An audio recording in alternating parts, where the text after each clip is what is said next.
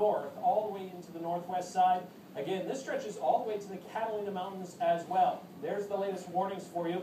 You can see the flash flood warning in effect and a severe thunderstorm warning in effect for the Catalina foothills, Oro Valley, and all the way out into Marana as well. That severe thunderstorm warning until 5:45 this afternoon. We have that flash flood warning until 6:30. Let's take a live look to the interstate right now, and many people still driving down the interstate, but it is getting very dangerous out there. You can see those cars just kind of wading their way through the water. There's so much water on the roadways, it wouldn't surprise me to see a couple of these cars hydroplane. That means the car actually rides up on top of the water because there's so much water on the roadways.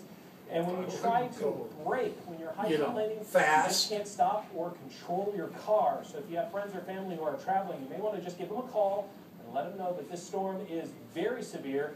Have them pull over to the side of the road, put their flashers on, and just wait this one out. Back to First Alert Doppler Live, if we could. Let's put this in motion and show you what's going on in the last couple of hours. You can actually see that storm building up on the east side of Tucson, working its way across the city. We actually have a very strong line of storms. I would pull beside the road and let somebody plane down there and run into us. You can see it there. And actually, up especially along the Push Ridge area, you heard a lot of lightning, saw a lot of lightning traveling across the And that's exactly where we are, Push Ridge area. Like I say, from the east to the west at about 5 miles per hour, which means flooding is a major concern. Small washes and large washes will start to flow with this storm.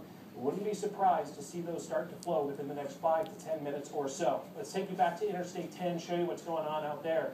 On our First Alert Live cam, you can see the effects of that heavy rain.